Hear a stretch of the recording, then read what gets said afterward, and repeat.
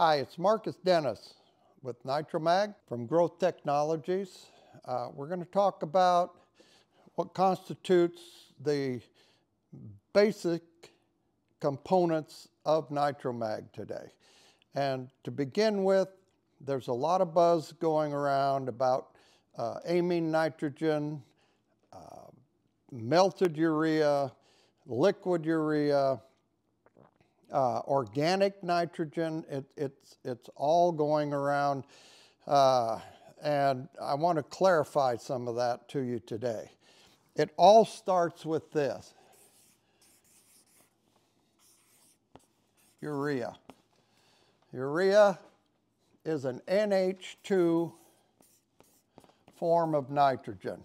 You're familiar with NO3 and NH4. NO3 being nitrate, NH4 being ammonium. All of that is available to the easily uptaken by the plant. Urea, you recognize as a white prill. It's usually been put on dry, worked in.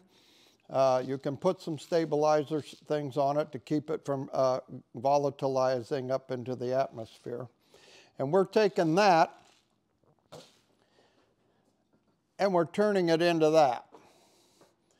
Now this is Nitro-Mag that has the magnesium, the chloride, and the boron already in it, along with the liquid urea that we use heat to melt. So this is a combination of products put together that actually, if you take A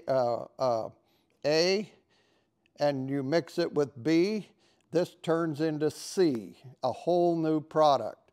This isn't just A and B makes AB, it makes C. So why is NH2 important?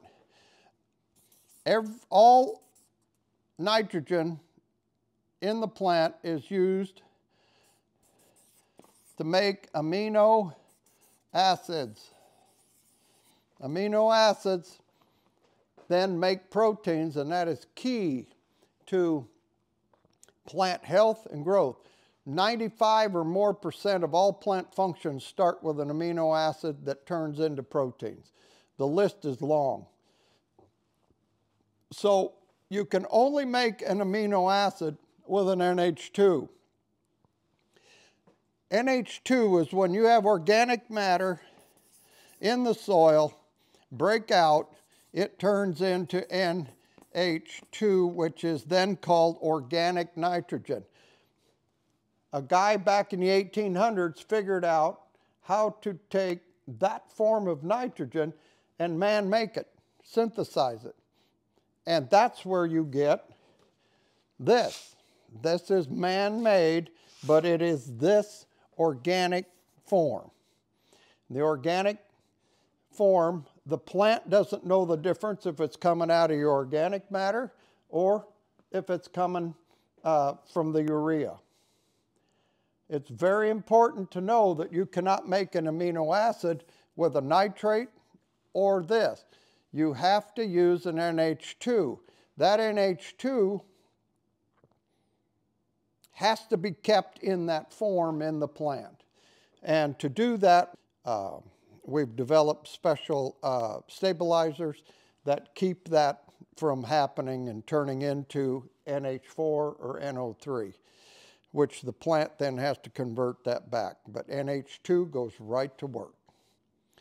Now this is just the tip of the iceberg that we're doing today. You're going to have to fully understand how this works, and to do that, you can go to our website, growthtechllc.com, and I have white papers on this, and I also have videos there also.